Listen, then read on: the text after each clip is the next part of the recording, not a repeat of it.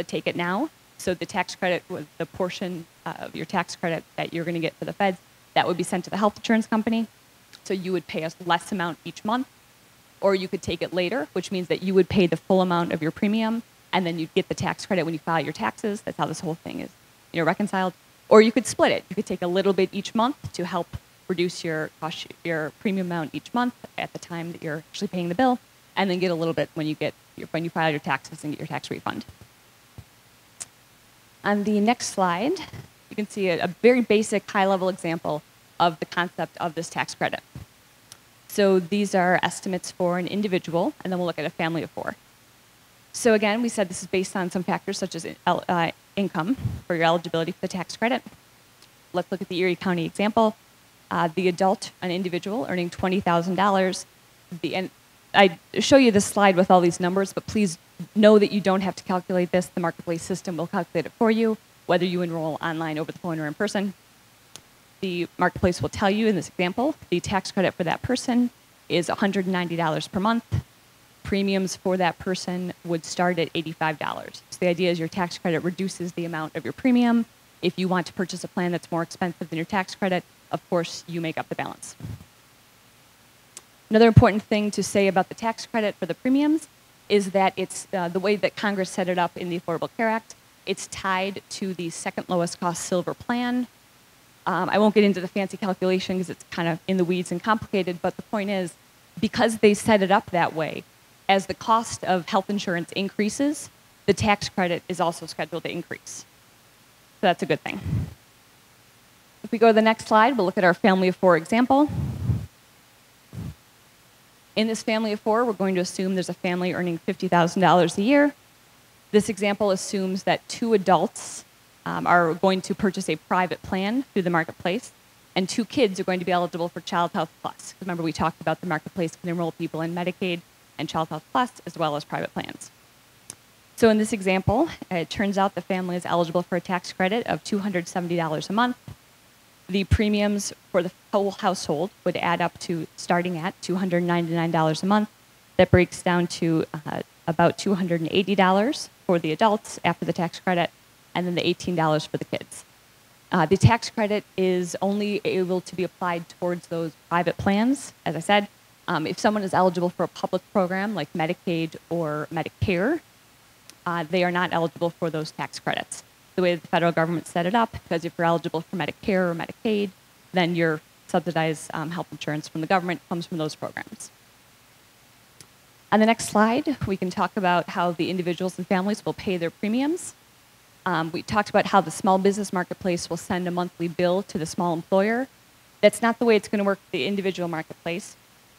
In this individual marketplace, the enrollees would actually pay the plans directly. So they would enroll through the marketplace, but then their confirmation work after they pick the plan through the marketplace, they would be dealing with the plan as their private plan coverage. That includes paying the premiums.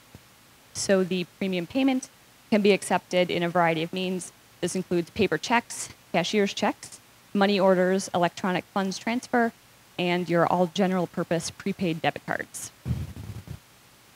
And finally, let's talk about our ad campaign. So as I mentioned, October 1st is when we officially launch, and you will of course see a big ad campaign, media campaign, to help tell the general public that we exist, because there are a lot of people who couldn't join us here today. We want to make sure they know what's going on. On our next slide, as I mentioned earlier, on August 20th, we announced our branded name, New York State of Health, the official health plan marketplace. We announced our logo that you've seen in all the slides so far. And we also unveiled our new website. So I mentioned earlier, we previously were called The Exchange, so we had a website address that included that. Now our new website address is nystateofhealth.ny.gov. Part of our media campaign, well, it's an extensive media campaign, and the parts that will be included include TV, radio, print, and your out-of-home, things like billboards or signs on buses. We also have a public relations campaign underway. This includes some enrollment summits that are being organized by our stakeholder partners. The idea is to bring a lot of groups together and give an update, have staff like me be there to help give an update so people understand the recent changes, including this name announcement, but really give the different stakeholder groups in the communities across the state a way to get together and plan how they're going to effectively get out the word. So the one in Buffalo is actually happening this Monday, September 16th from 1 to 4. It's going to be held at the 1199 SEIU office on Main Street in Buffalo. We'll also, of course, have our social media accounts that you see listed here. Social media, of course, is very important these days to help get the word out.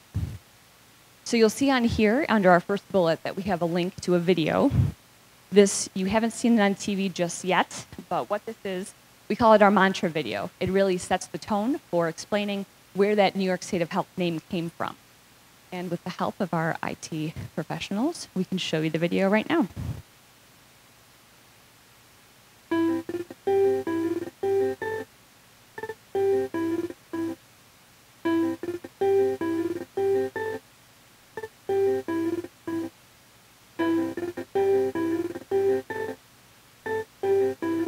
We are a people who like to build new things.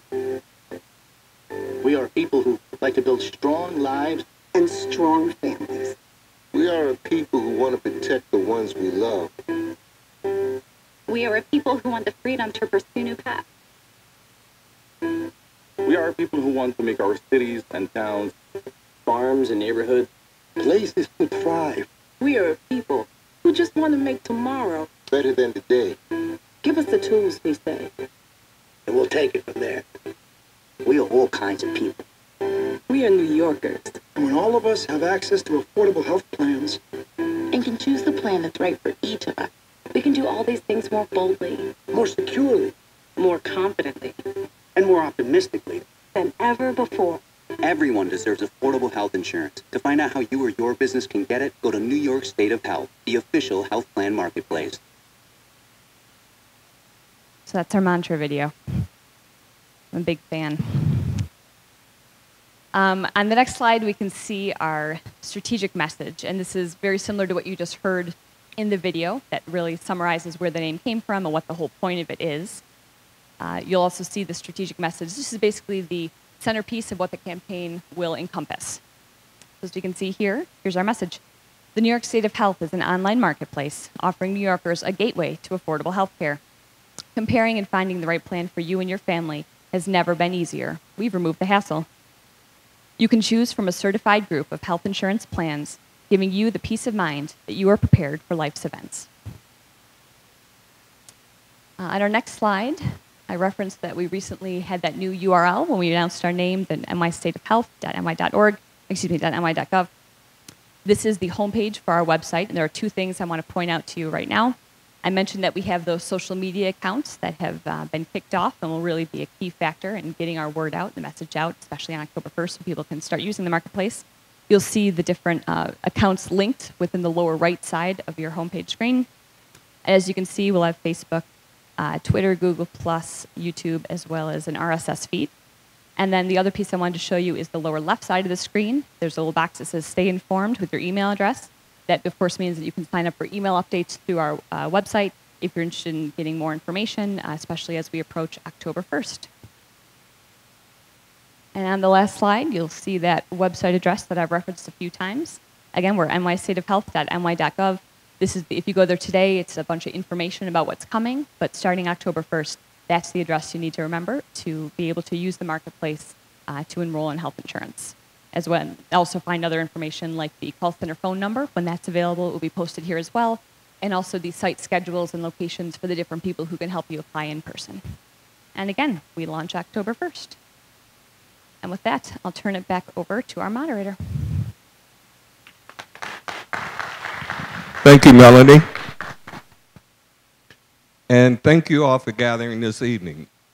This is the right place to be.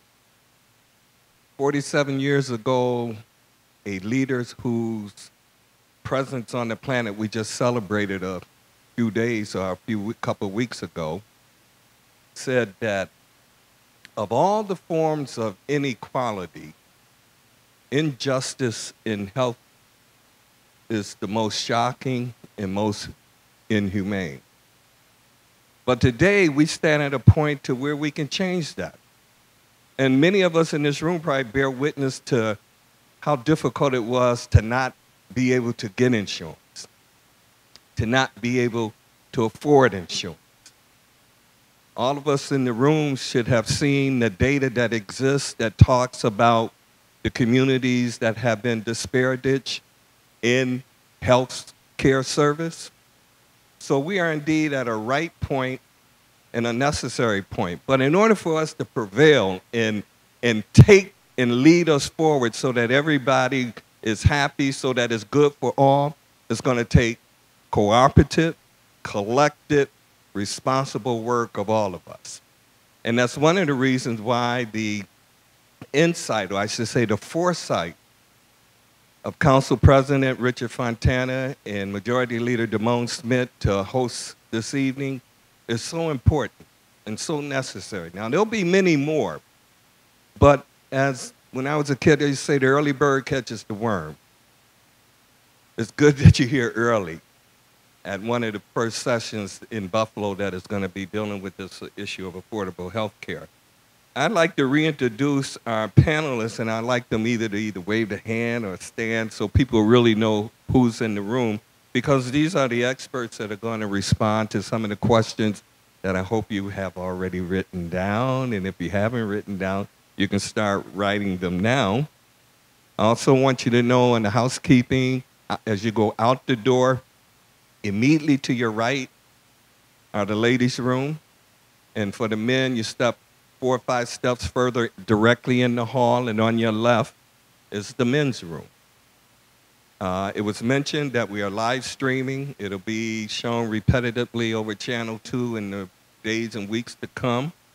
And having said that, oh, one other thing. I'm a stickler about accountability. Accountability really starts when you sign in.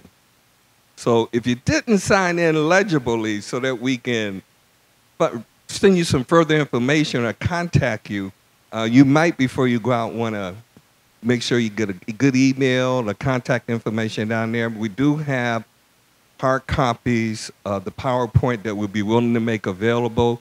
It won't be ready tonight, but if you get the contact information out there, you can get it. So let me introduce the panelists, and I'll start with Pamela Powinski, who is the Vice President of Sales for Univera Healthcare.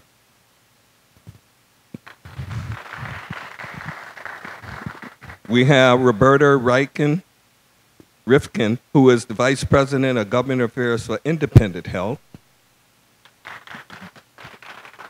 Don Ingalls, Vice President, State and Federal Relations for Blue Cross Blue Shield of Western New York. Simone Washington, MSBA Manager and Financial Counseling Department, Kaleida Health. And our presentation that was just presented was by Melanie Stange, who is the External Affairs Outreach and Marketing Project Coordinator for, you saw it on your paper, New York State of Health, also known by a couple other names, Healthcare Exchange, and she's got a few other names she could share with you about what this action has been called. But nevertheless, our job here today is to really hear your questions. And as, oh, right on time, thank you.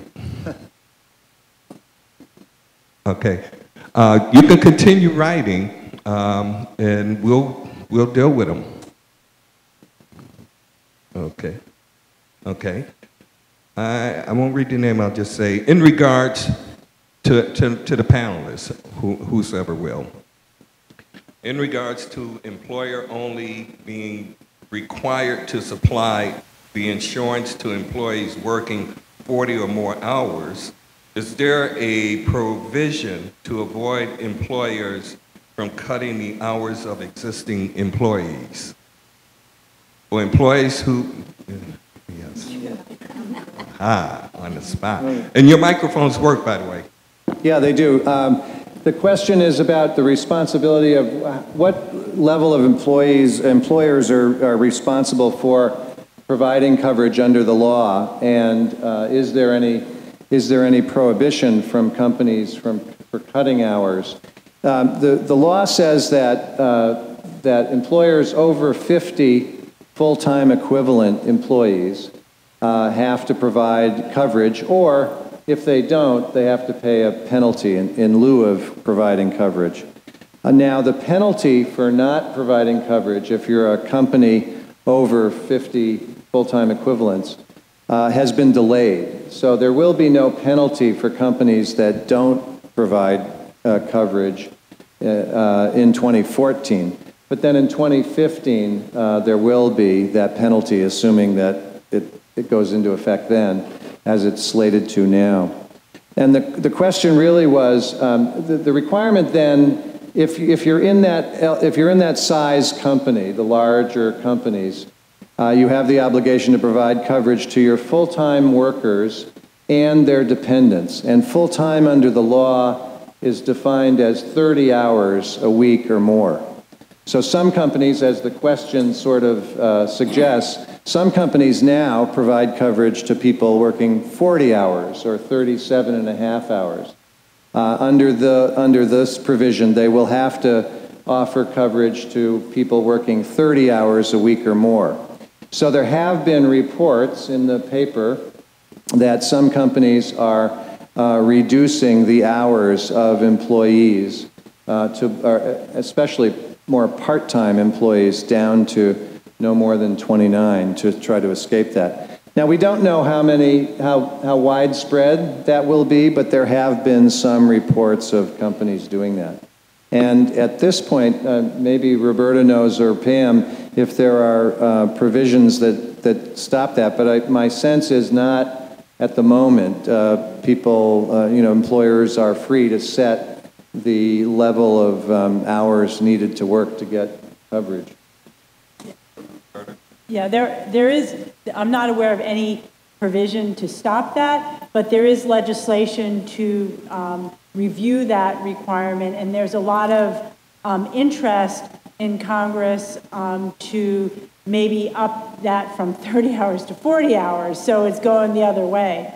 The other thing, Don mentioned that employers have responsibility to provide coverage to their employees and their dependents. And I just want to make it clear that the Affordable Care Act and the regulations around that clarify that dependents does not include spouse.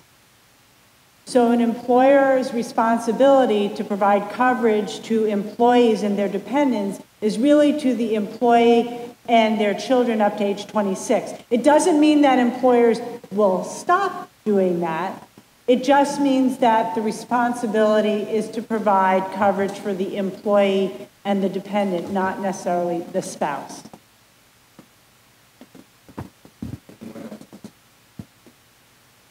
Question number 2.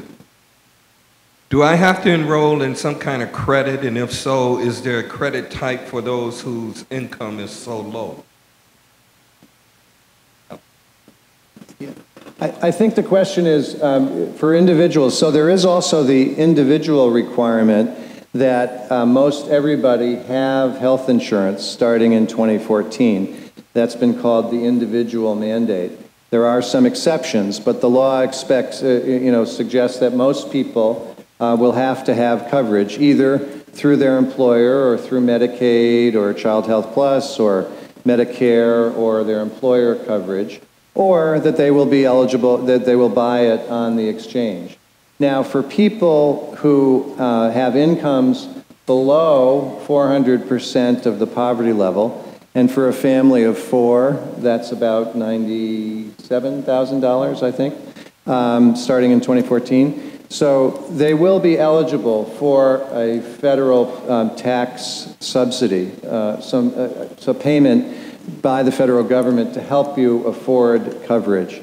The lower the income that you have, the greater the amount of the subsidy. It sort of trails off as you get close to 400%. And then there are some other supports too for people with coverage just above the Medicaid level up to 250%. There's some other cost-sharing support too. So we encourage people to apply on the exchange, and as Melanie pointed out, the exchange will, you put in your information and it will come back and tell you if you qualify for a subsidy and how much. Oh, no verbal. And those were that we're guided by it. Yeah, but we're gonna come to that right now. I promise you that. I hate to be so strict, but that's what we want to do is have you please put it down. I know some things may not get answered right away. Well, we'll get it. Somebody's writing it down. We got it down here too. I lost my. Oh, anyway, let me just add on to, and it may be part of what you just asked, Sam. The question I asked about the income being so low to the point of where they don't pay taxes because they can't file taxes. It's basically people who have no income. People are wondering what's the threshold for them to kind of get in there. Is there a threshold? Can you explain who all is eligible? Everybody is eligible, but can you make it a little clearer? If you're on social services, if you're receiving any kind of benefits, how does that impact us? So if you don't have income, at this point, you would be eligible for Medicaid. And Medicaid coverage does not cost you anything. So you can have no income, you can have some income, or you can have more income. And at each level, there's a recognition that at no income, there's no way you can afford coverage. But there is Medicaid coverage available to you. And if you go, so think of that exchange, the New York State of Health, as one door. You open it up and you say, here I am, and here's my income. They're going to tell you to go down this path, the Medicaid path, where you will have choices of which kind of Medicaid plans to choose from. If you knock on that door and open it up and put in, I make $20,000 a year, they will tell you to go down this hallway and be eligible for subsidies. So the point of it is, no matter what your income level is, even if you make $1 million a year, you can still go into this exchange and get coverage. Okay? It is not just for people with lower income. It is for all people to access coverage. Additionally, with the employers. Now, there's fear that, as you saw from the one question, that the employers may try and duck and hide, avoid paying it. Will you speak to that? Will they be able to? And will you also speak to the fact that there is a delay on the part of the employer and what that means? Part of the regulation initially was to implement fines or fees or taxes for employers who have over 50 employees in their workforce who try to avoid offering health insurance. That is one element of the regulation that's been postponed at this point to 2015. That was supposed to be in effect as of January of 2014. Many employers, and certainly many large employers, many small employers, do currently offer health insurance to their employees as a way to recruit and attract and retain a competent and effective workforce. And we frankly hope and expect that many of those employers will continue to offer health insurance to their workforce for those same reasons. We are not seeing in the groups that we offer health insurance through or sell health insurance to many employers trying to retract just because of this regulation, start to retrench from those obligations that they willingly took on before the impact of healthcare reform came into play. Should the exemption that's been given to employers worry people? Where Roberta spoke about it earlier, where if the employers, because of the situation with IRS having to be able to regulate or figure out how much money is being paid for. So what's going to happen is that I think what I was talking about, we were at a presentation earlier on this. Hi, Brian. And the point is that employers will have new calculations to make based on the different obligations that are put forth in this new Affordable Care Act. So will people. there's an interesting situation where some people the employer offers coverage, and the family coverage might be $300 a month, where the single coverage is $100 a month. And the spouse might say, you know what? If I get coverage on the exchange, it will be cheaper. So you get your coverage from your employer, I'll get my coverage on the exchange, and oh, by the way, I'll also get my child's coverage on the exchange as well. So there's a different dynamic. I guess the biggest message here is that there'll be a lot of new choices for individuals. There'll be a lot of new options for employers. Options ranging from offering coverage for the first time to their employees to actually dropping coverage to employees they already provided coverage to. So I think everything's up for grabs now, and understanding what those options are is what I think we're trying to do here. By the way, I'm not going to filter anyone's questions, so as you write it, I'll read it, and we'll fill in the blanks where they may need to be if that happens. Next question is, as a full-time intern employee, how would you get health insurance? What kind of employee? Full-time intern. A full-time intern employee, how would you get health insurance? So interns evidently don't get covered, I think on the job. Well, if the organization doesn't offer it, then you would just, go through the marketplace and apply on your own. As Roberta was saying, it's for everyone, no matter how low your income is, or, it does matter how high your income is, but then you can purchase it on your own. But the market is open to everyone, and what I'm finding is that many people who have wanted health insurance, who have been unable to afford health insurance, they're really excited about it. And they just want to understand, what the cost is going to be. That's the big question. But as she said, there's going to be something for everyone. And just to add on what they were talking about with the employers, we have received already several calls from small businesses in Buffalo. They are really excited and wanting to learn about what's available to them and what's available to their company.